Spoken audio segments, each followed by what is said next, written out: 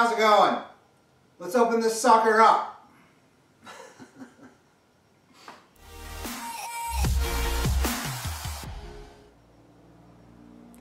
This is the unboxing, well, uncrating of the 0282 Jegs engine. Now, I bought it off Jegs eBay, but according to the reviews on the Jegs website, this is actually a ATK remanufactured engine.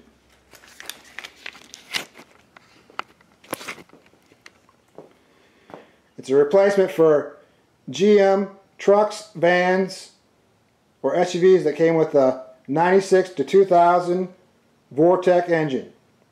It's a 5.7 350 L31 long block, 2-bolt main. It has a 36-month warranty and unlimited miles. Well, that doesn't do me no good. I'm actually going to be modifying it, so we'll see. Quick tip, because this isn't my first crate engine, these are Harbor Freight furniture dollies. Makes moving around a lot easier. Looks like it survived the trip. In the past I've had ones that are all busted up, but this one looks pretty good.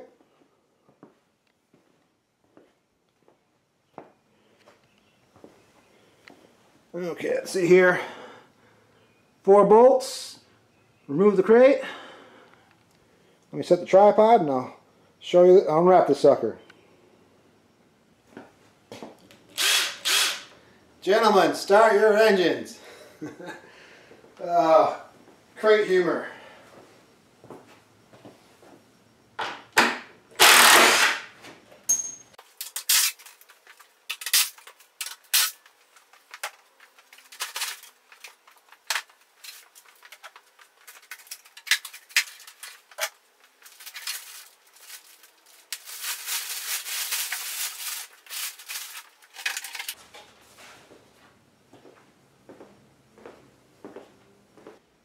Here's what was on top of the engine. Let's see. Warning.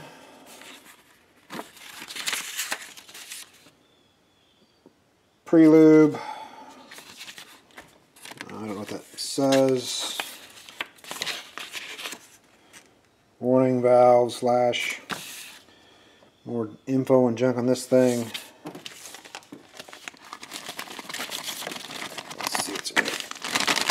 Got it.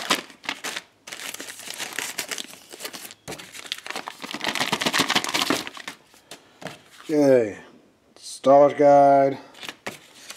Looks like there's a few pages. I'm not going to read that right now. You can check it out online, I'm sure. Warning, fuel pump holes, serial stuff, somebody's fingerprints. Warning, water pump bypass, warranty claim. But enough of that junk. Let's check out this engine. Okay, it's got nice black paint. Should act as a good primer base to whatever color I paint it. Of course, I'll scuff it up and use some, like, wax and grease remover and then paint it. Looks pretty good. Got some nice oil in the lifter valley, so things are nice and new and oily. Runners look good, not all rusty. A little bit of oil down on the valve too. Coolant ports aren't too bad.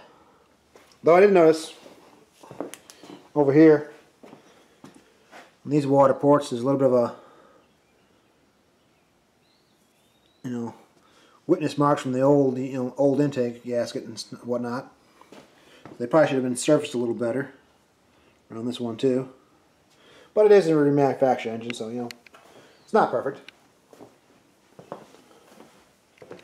Let's see, exhaust ports, same thing, not all rusty. Valves look good. Probably should throw some plugs in it. It's kind of humid around here. Doesn't come with a harmonic balancer or flex plate or nothing like that, so just so you know.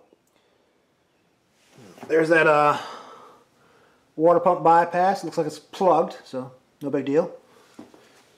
And it is machined for a mechanical fuel pump, possibly, because it has this cover on it, and they got the sealer and the gasket on there. This over here is a Vortec block, and as well, and it doesn't even have a pump bypass drilled or the fuel pump machined. The same casting number too, so 880 5.7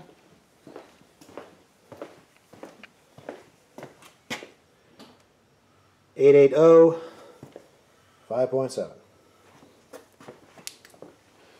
Well, it's not bad. We'll see. I'll tear into it here in a future video. I plan to pull the heads, do like some basic port work on them, and a few other small upgrades here and there. I'll leave the short block probably together, but I'll check out the the crank and look at the bearings and maybe do some quick checks. I plan to use a carburetor intake on it, and carburetor, of course. This is not going to be dropped in some fuel injection as a replacement. It's going to be put into a project of mine, and if you're interested in that, check out my other videos. But otherwise, that's all I got for now. Thanks for watching. Hope this helps. Peace out. Bonus clip. Check this out. That's cool to put some silica packs in there. Keep the moisture at bay. A few more over here. I'm a little impressed.